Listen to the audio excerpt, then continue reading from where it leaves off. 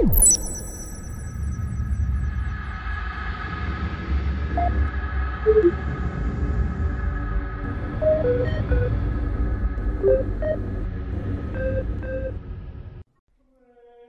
night darkens. Even so much as day turns to night on this world. Such a concept can even be comprehended this deep within its crust, this buried under the tracts and chronicles and records and tomes heaving with the weight of ages past and times forgotten to all that live. The night darkens. It whispers, then howls, then whispers again. Dread tidings does it bear. I have word the preachers above say the same, frothing demagogues, spouting tirades of the end approaching, from the pulpits on prayer barges whose augmenters deafen any who hear them, that their last words may be one of divine prophecy. Annihilation comes, whispers the night, bellows the zealot. An end most assured, destruction most total. We have heard these tidings before.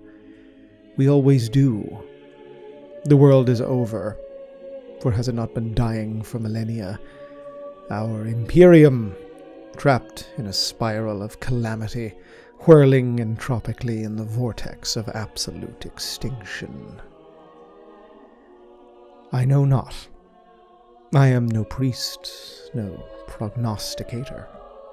I have no pulpit from which to speak, merely my books, my quill, my vox corda, and my will, to document, to collect, to chronicle, that there may yet be some ears that may hear my words, whose minds may be elucidated by what wisdom I can simply pass along from that which has been.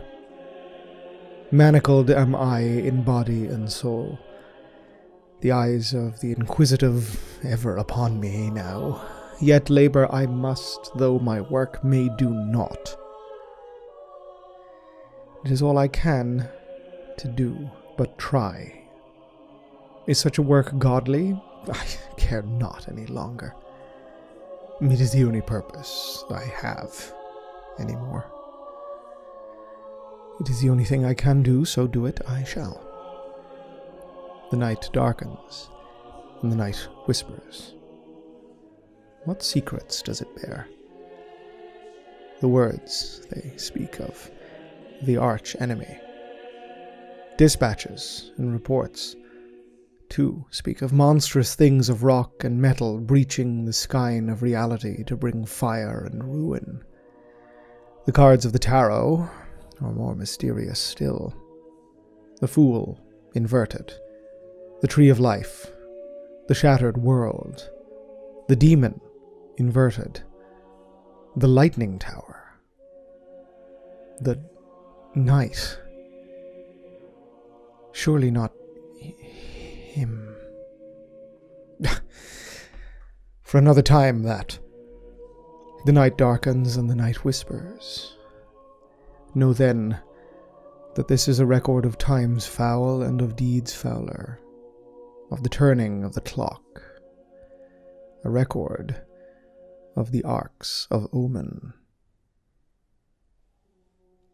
It began, insomuch as there is a beginning, aboard the Vengeful Spirit, flagship of the Black Legion, bearer of Abaddon, named Despoiler, the now self-styled War Master of Imperium Nihilus.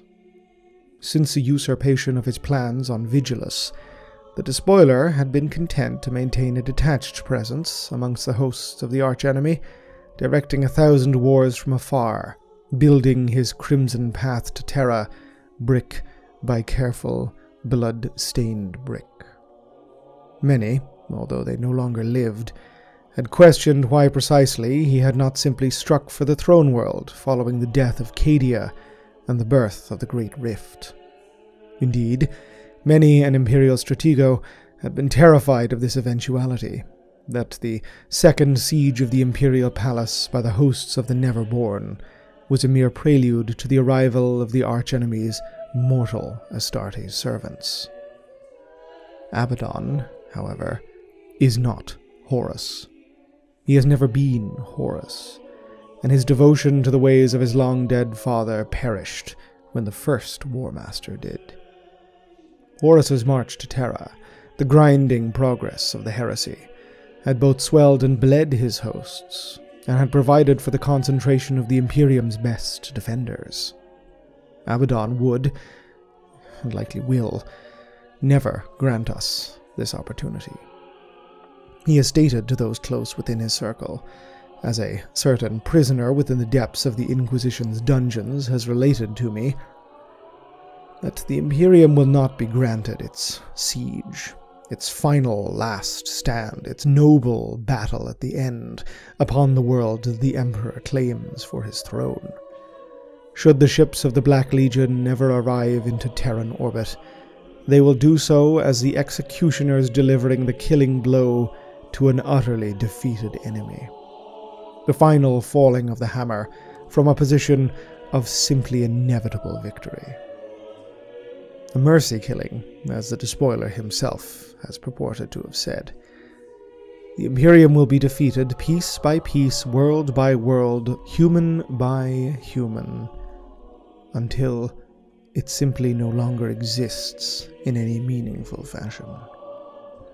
From his post-Vigilus position of command, Abaddon has sought to scry the strands of fate for portents, visions, and signs through which he may make his next ploy.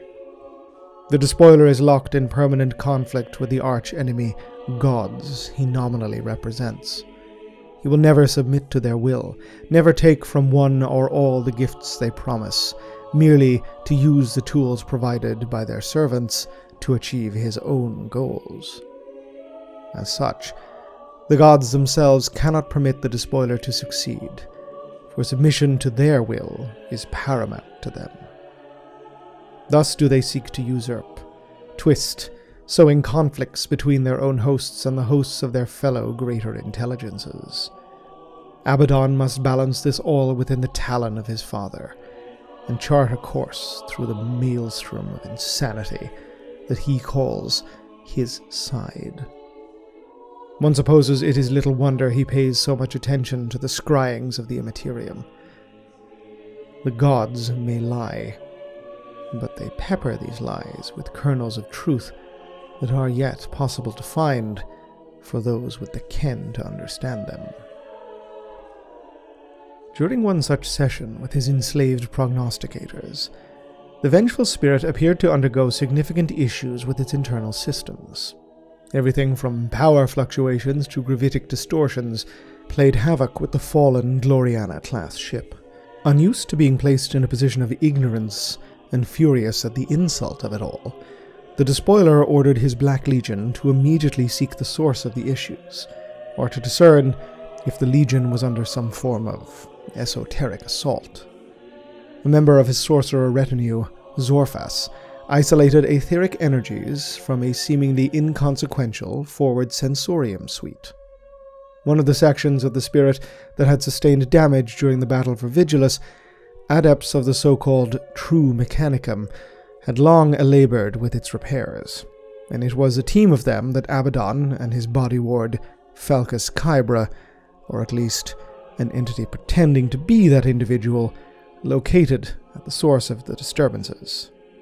The massive runic device that had been etched into the deck plating within the sensorium was, at its center, now host to an impossibly complex mass of shifting, coiling metal. The circle, clearly intended to contain whatever these magi had taken it upon themselves to summon, was failing. Mechadendrites speared out from its mass, seeking purchase in all of the devices that surrounded it. Dispatching the Magi for execution, Abaddon consulted his sorcerer, who claimed the concentration of immaterial energies were seeking to collate themselves upon the very bridge of the ship. The scene that greeted the Despoiler and his entourage upon reaching the command deck was one of, chaos. Mechatendrils sprouted from every surface, coiling amongst themselves, flesh metal questing and strengthening, piercing hardwired servitors and helots, yet more of whom tore themselves from their stations to crawl bloodily and limblessly towards these filaments. What was growing amidst the wreckage of the bridge appeared as a monstrous mechanical tumor, flesh pulsating, technology writhing, a blasphemy emerging within a chamber of blasphemies. And yet, for reasons known only to himself, the Despoiler was seemingly content to watch. Abaddon, one supposes, wished to see what precisely was going to transpire out of this. An act of perhaps extreme confidence in the abilities of himself and his Black Legion, or perhaps one of simple curiosity. The latter was to be satisfied quickly. Burbling scrap code blending with binaric cant erupted from every speaker aboard the bridge as the tumor thing condensed, converged, compressing space and time in and of itself, until the form shifted into one of a massive humanoid, an entity of living metal and corrupted technologica. Fixing eyes of molten steel upon the Despoiler, the being named itself Vashtorr, the Arkifane, and it had come to the War Master this day with an offer. If one's acolytes know little of Vashtorr, one cannot blame them. There are an infinite number of Neverborn, as many as exist as has ever been ideas in the head of sentient beings across all spans of time. Their abilities and power relative to each other are constantly in flux, subservient to the tides of the Immaterium and its interactions with the mortal world, as well as to the greater intelligences of the Dark Pantheon that consume so much of it. The four gods are cardinal aspects of creation, representing fundamental pillars of material reality as reflected through the warp's unholy prisms. Thus, do they consume so much of the Empyrean with their presence and influence. There are, however, multifarious beings of power that are orders of magnitude greater than the most base of the Neverborn, but yet other orders of magnitude weaker than the greater intelligences. Although one is loath to apply the terms laden with implications of divinity, the best Gothic term possible, for the sake of mutual understanding, remains demigod, so it must suffice for these purposes here.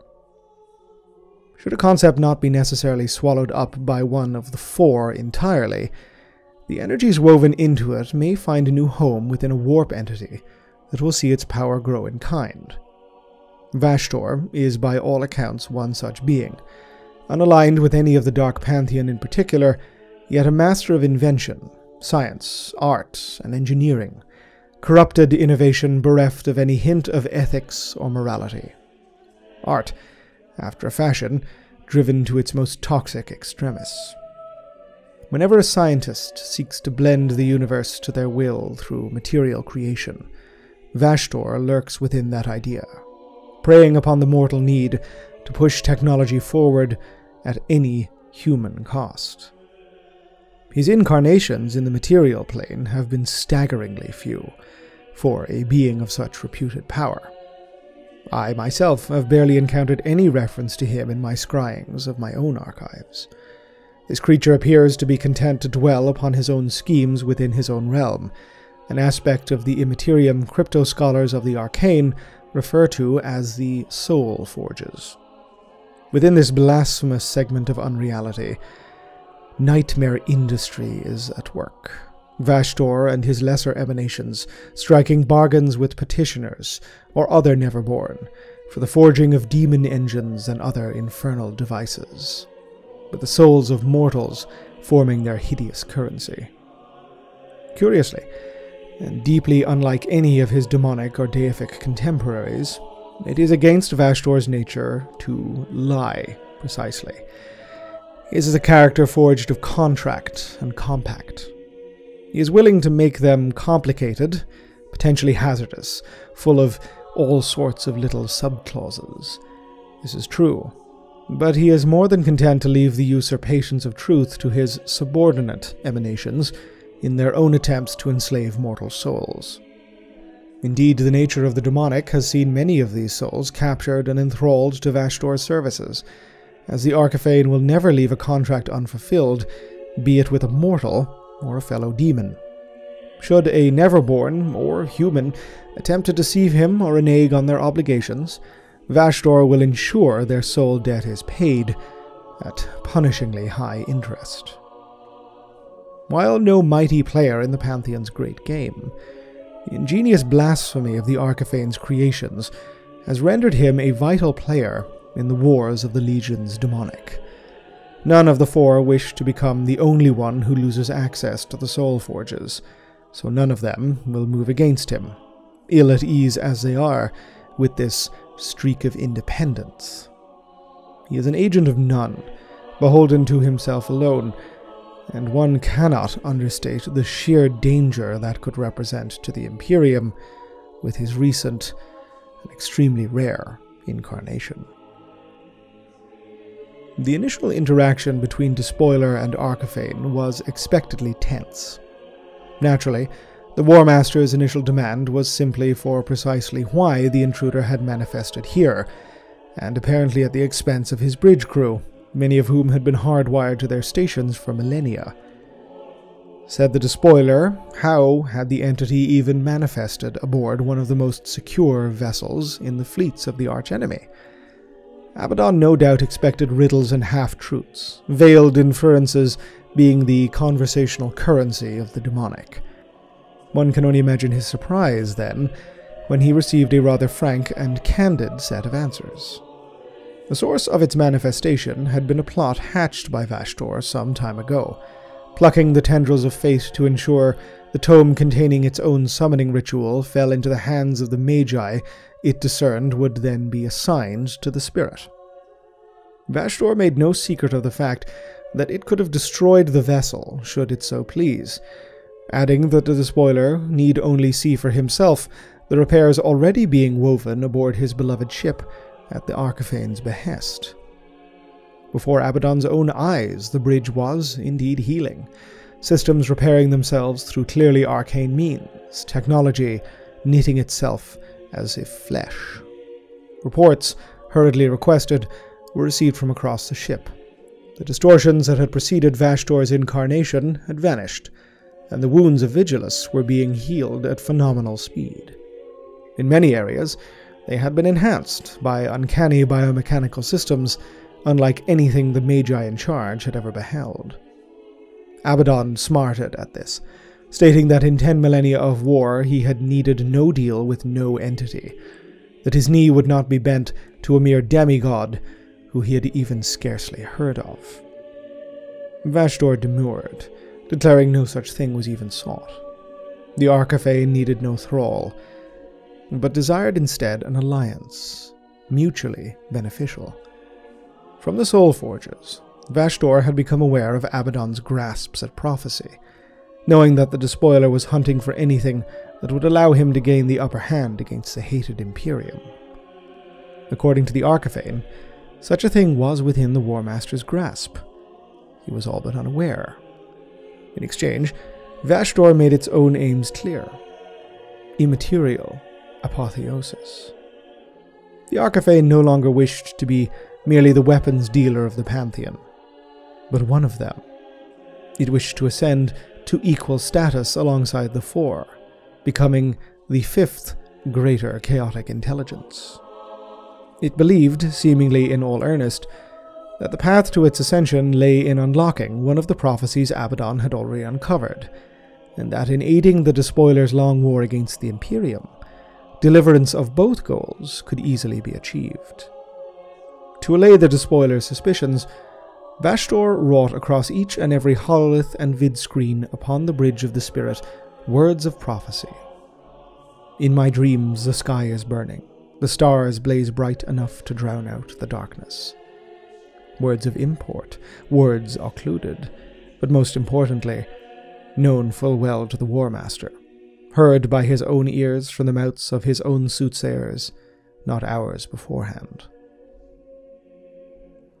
The reasons Abaddon of the Black Legion had for distrusting the words of the demon are without counting. Since the declaration of his long war those millennia ago, the War Master of the Primordial Annihilator had been ironclad in his commitment to prosecuting it his way.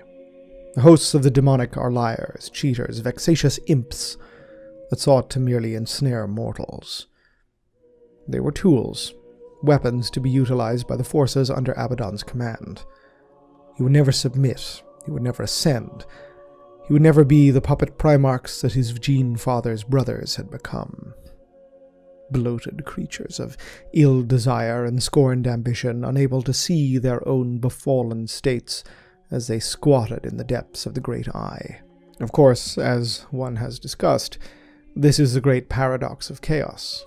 The gods will never allow Abaddon to succeed, so they seek to usurp him. To this end, Abaddon's long war has been one fought on two fronts, against the Imperium on one side, and against the Dark Gods, for his hatred of the latter is only eclipsed by his hatred of the former. Ever do the Pantheon seek to scorn the Despoiler's triumphs. Petty are they, these grotesque hurricanes of psychic force, and the War Master knows this all too well. The emergence of Vashtorr as a self-purported new player in the great game, and its bluntly stated desire to become a fifth of the Dark Pantheon, would have seemed to any such as Abaddon a gift all too good to be true, and thus to be granted not one iota of belief. It is the purpose of the demon to lie. Even should scraps of what they sprout be truthful, the inherent goal is deception, and they may ensnare a soul in a contract to their own ends. Vashtorr did, however, have some shreds of credibility working in its favor at this moment. It was clearly a being of no small power, having integrated itself within the workings of the flagship of the Despoiler with apparent ease. Aside from the theatrics of its incarnation, it made no moves or ploys beyond stating its aims and wishes, quixotically placing all the more suspicion upon its words.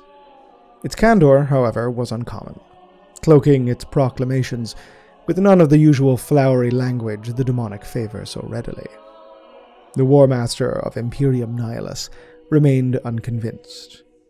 Vashtorr offered a solution to the potential deadlock: the location of an item of power, the Arkifane referring to it enigmatically as a piece of the puzzle, a breadcrumb along the forest trail at whose end lay a weapon of unspeakable power, a device that would be the greatest boon the Despoiler had ever received, and the crux around which the ascension of the Arkifane could be wrought. Known only as the Key, the device would be one mutually beneficial, declared Vashtorr, if Abaddon had only to reach out his claw and grasp what was offered. The power to change the galaxy was apparently at stake.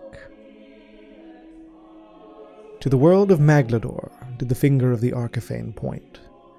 A tribal planet of no large population, it was a ward of the Iron Angels chapter of the Adeptus Astartes, who had claimed it as their fief following the destruction of their original homeworld in M33. Shorn of a past, their archives having perished with their first home, the Iron Angels were nevertheless resolved to start anew, hollowing out the peak of the tallest mountain upon Maglador and setting within its caves their new fortress monastery, the Angel's Crown. What relics they had been able to rescue from the death of their homeworld were interred within its vaults, along with their precious but dwindling gene seed stock. Millennia passed. The Iron Angels continued to bring their wrath to the foes of the Emperor, but often at great cost, their stoic doctrine forbidding retreat unless absolutely necessary. This, coupled with the propensity of their new world's human herd to require frequent culling for psyker mutation outbreaks, placed the Iron Angels forever on the precipice of extinction, albeit stubbornly refusing to yield in the best traditions of their chapter. This would, of course, change when the vengeful spirit and her escort fleet tore a wound in reality and vomited forth into the orbit of Maglador. The astropaths of the fortress flung a hurried distress call into the ether, But all Astartes of the chapter knew the truth. They stood alone here against the archenemy, for whatever reinforcements that could be made available would be weeks away at best sail. Fire lit the sky as the Angel's fleet moved to intercept the vengeful spirit, but not before the flagship of the Despoiler disgorged flocks of helldrakes and swarms of landing craft. Abaddon viewed the proceedings from the strategium. Vashtorr had departed prior to the sailing of the spirit, and had not been seen since. The Despoiler naturally suspected some trap or trick lay within its presence upon Maglador, but nevertheless knew that any chance to annihilate a chapter of loyal Astartes would be worth the effort, regardless of the greater concerns of the day. Resolving to relish such an extermination personally, Abaddon led a teleport assault of Terminators into the heart of the Angel's Peak, even as his Black Legionnaires fought Imperial Astartes upon its landing pads and approaches. The slaughter within the peak was profound. The resolve of the Iron Angels was impeccable, yet they simply could not stem the tide that was Abaddon's ferocity. Loyalist warriors, even the cream of the chapter, fell before his blade and the thundering bolters of his Terminators. A trio of librarians faced the War Master. He bisected each, the hell-forged plate of his armor turning aside their psychic fire. Galleries rang with gunfire, and banners ancient erupted into ash as the Black Legion laid waste to the monastery. As Abaddon grew closer to its inner reaches, however, he came across scenes of devastation and destruction, wrought by a hand other than his own warband. Imperial Astartes and chapter thralls alike were splayed across the flagstones in torn and ruined forms. Cast amidst them were what appeared to be servitors, but swollen, mutated, transformed, limbs turned into bladed protrusions or bizarre cog weaponry that still guttered with scraps of warp flame. The hand of the Despoiler's new ally was obvious, and Abaddon sought now to make best speed, lest the Arkifane cheat him of a prize. Vashtorr was discovered at the fortress's heart, at the head of a host of demonic war engines, besieging the chapter master of the Iron Angels and the remnants of the First Company, locked now in a defiant last stand against the invaders. One has no doubt that the fight that followed would have entered many a laurel into the honor rolls of the chapter, had they not been exterminated to the last by the creatures of the archenemy. It is believed Chapter Master Nymarn fell last, at the hand of the Despoiler himself, the demon Ford Drachnien draining his lifeblood as it erupted from the back of his torso. Their foes dispatched, War Master and Arkifane both strode into the now defenseless reclusium, faded banners of past glories and relic weapons lining its flanks, until Vashtorr seemingly had found its prize. A tall marble pillar, held aloft in a suspensor field, with the suggestion of a space marine carved atop it.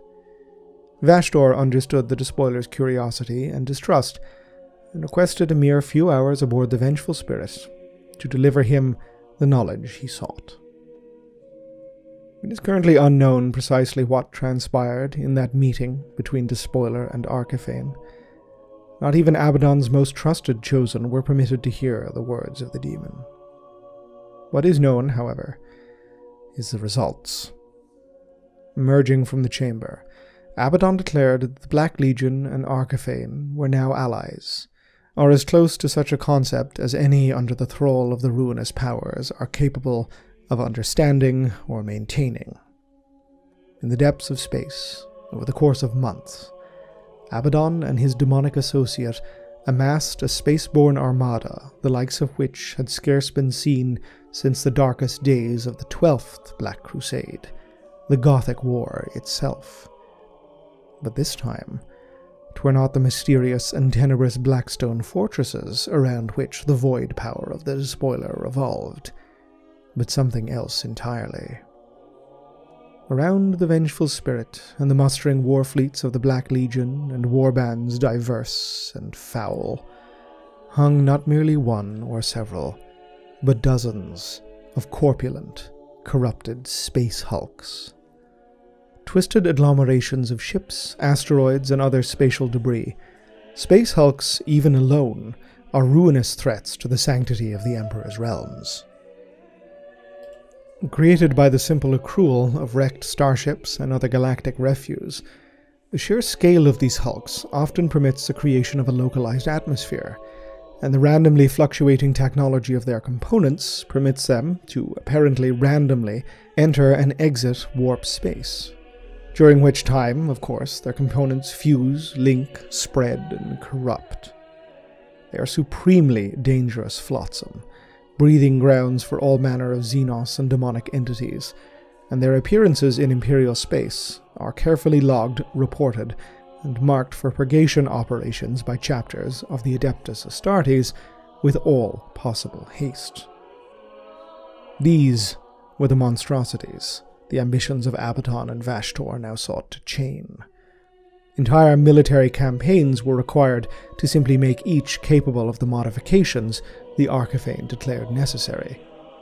No hulk was alike, and no foe found within was the same.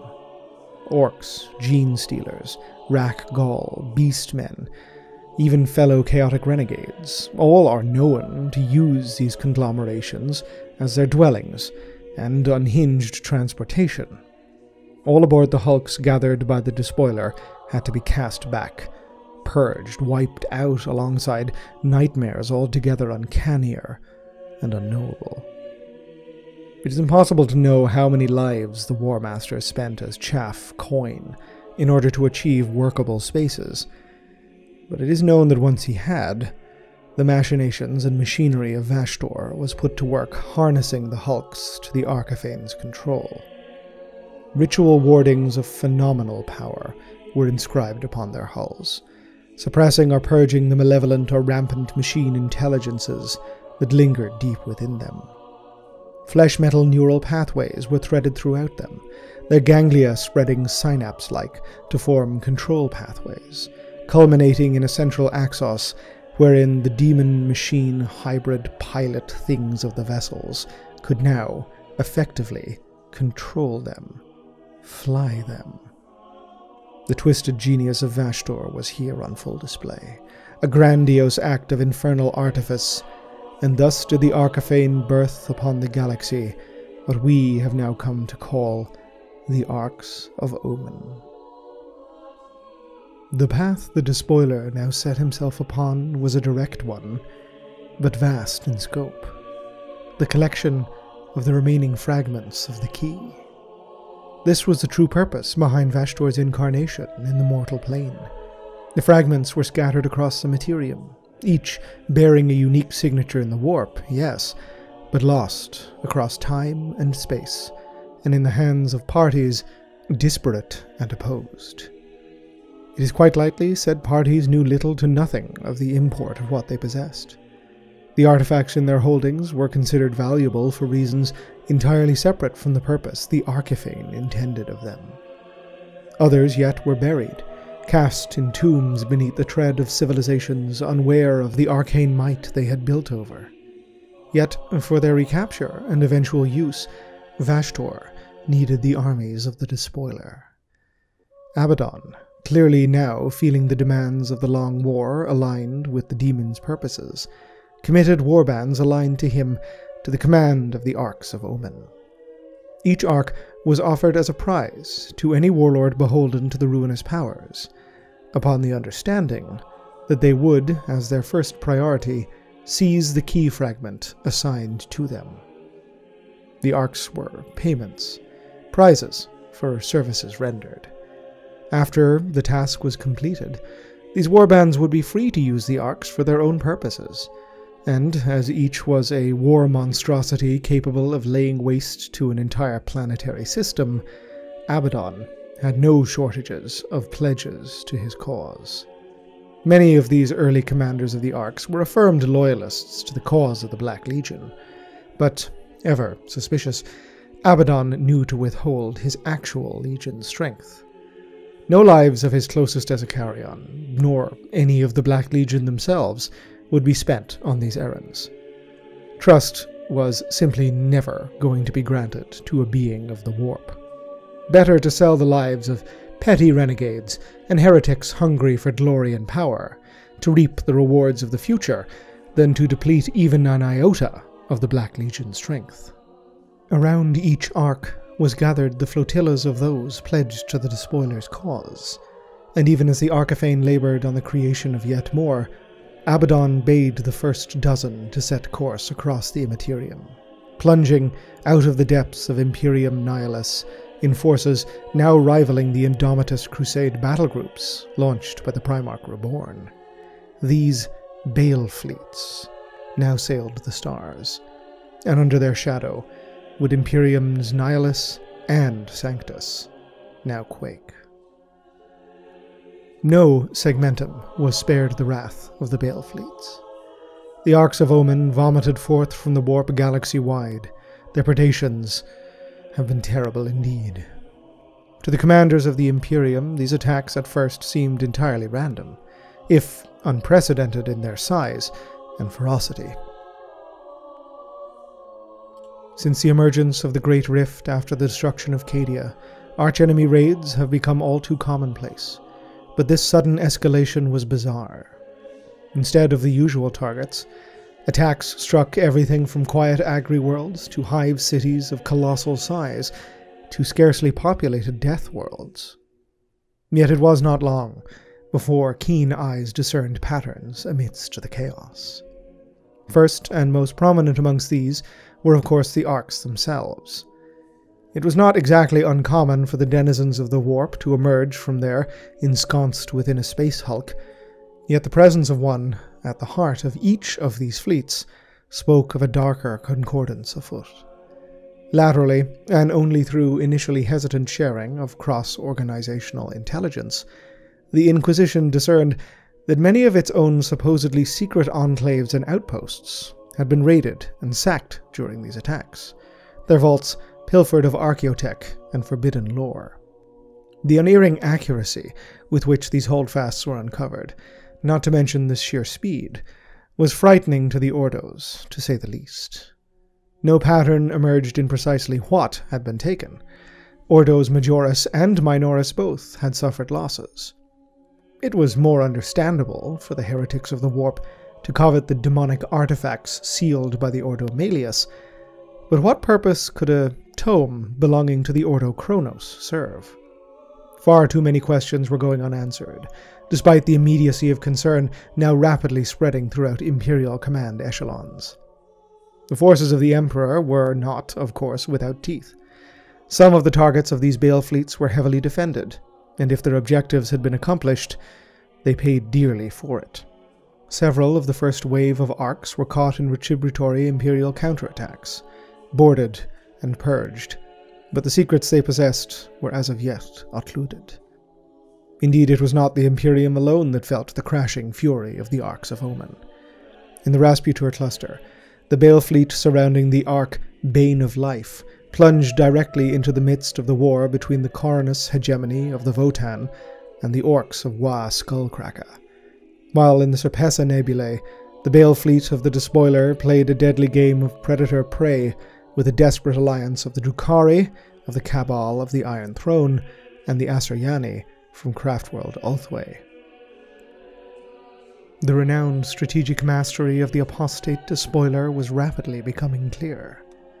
He had with these Bale fleets masterfully channeled the anarchic nature of the forces at his disposal into a wickedly effective format. A Bale fleet, with an Ark of Omen at its core, was a fully self-contained and self-sufficient military force. What the forge embedded by Vashtorr within the Arks could not produce, the experienced reavers of the fleets could scavenge and co-opt. Their missions were blunt, and once achieved, the key fragment, the real power of which was intentionally kept from the commanders of each Ark, was dispatched back to the Vengeful Spirit through a bespoke warp portal embedded by the Arkifane deep within each space hulk. Delivery and objectives secured, the Bale fleet was now free to set its own objectives, operating nominally within the Despoiler's overall long war, but unshackled from the grand strategic exigencies the battle groups of Guilliman's Indomitus Crusade were required to be a part of.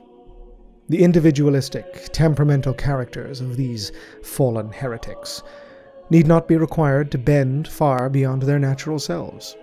Precisely as the War Master envisaged, they spread chaos in their wakes.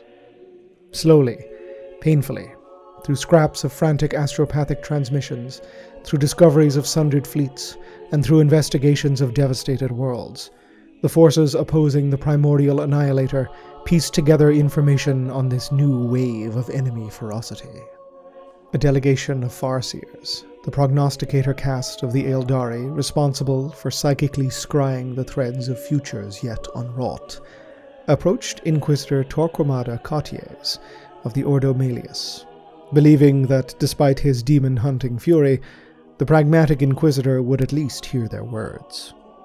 Each, from different craft worlds all, had perceived a different stream of fate that drowned in darkness unfathomable, and stated quite bluntly that the Eldari could not avoid this doom without the aid of humanity, enemies at heart though they may be.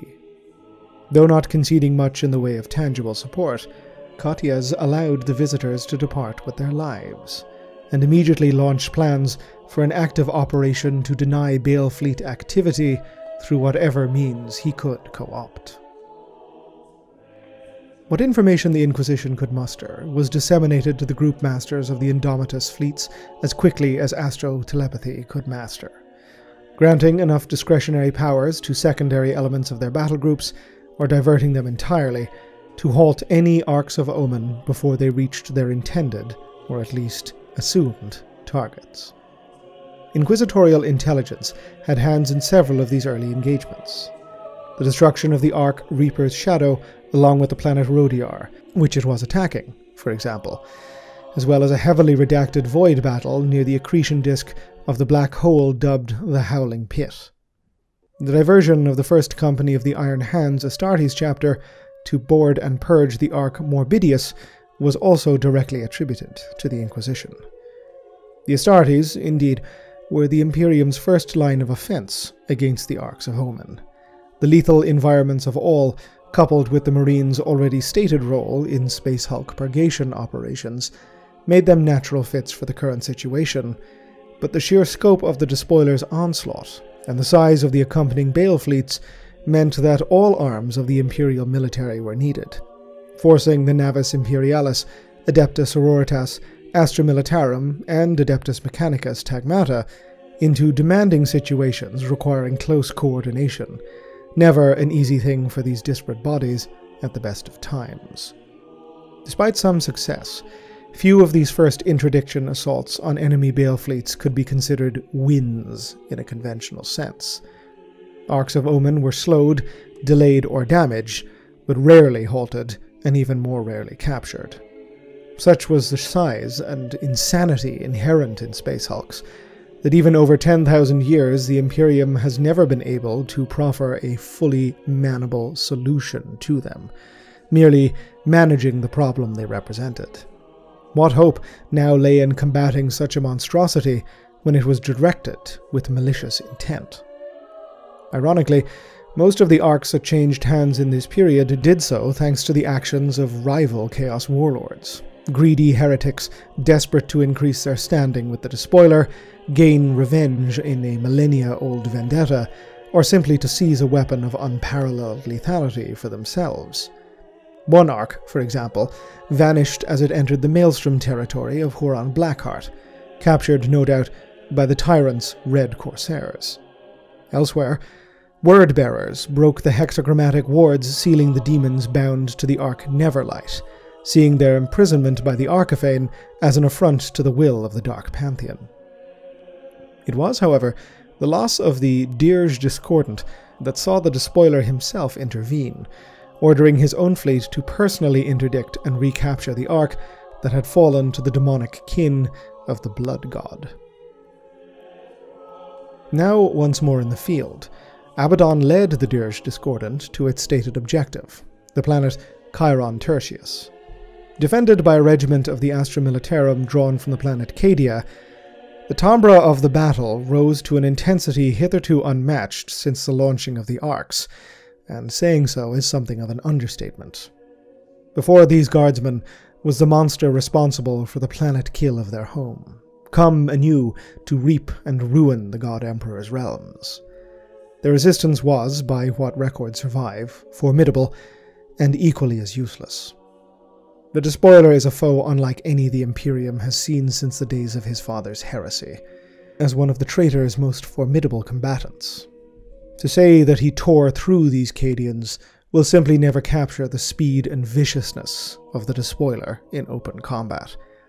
It is lunacy for an unaugmented human to place themselves before him, yet by all accounts these Cadians did, and by all accounts these Cadians died. It was not until the drawing close of the finale, when the crescendo of violence was at its peak, that word was dispatched to Abaddon from his demonic smithy ally. Word, apparently, of an unforeseen complexity. The world of Malakbale, wherein lay a specific key fragment, had been suddenly reinforced. The entire 4th battle group of the Indomitus Crusade was mustering there in its orbit. Vashtorr, upset by a sudden confluence of force around a target world the Imperium could surely be unaware of their designs for, wished to hear from the Despoiler why this was the case. For what could be unleashed against a single world that could warrant this concentration of force? The answer was a word laden with the deaths of billions, redolent of blood that flowed in oceans, of murder on a scale incomprehensible. Angron. Until such a time as this tale may continue, Ave Imperator. Gloria in excelsis terra.